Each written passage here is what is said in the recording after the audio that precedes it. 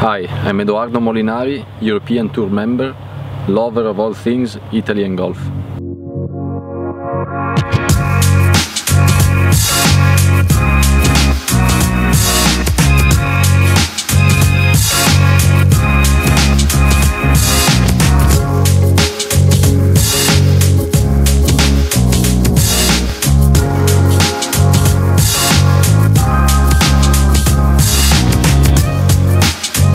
I have two favorite places.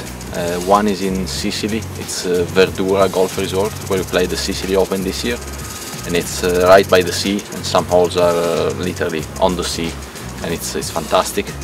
And the other one is Golf Asiago, which is totally different. It's up in the mountains and overlooking some of the Alps and the Dolomites, and it's really nice.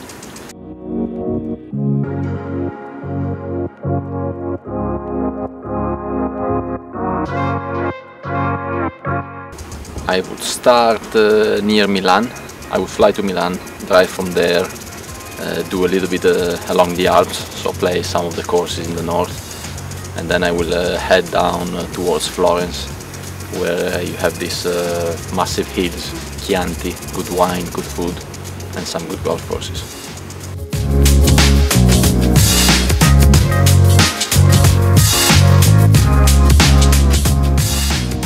I would go to Sicily because the weather is better, you can have a bath in the sea, and there's some very good golf courses, some good resorts, and the food is definitely better in Sicily.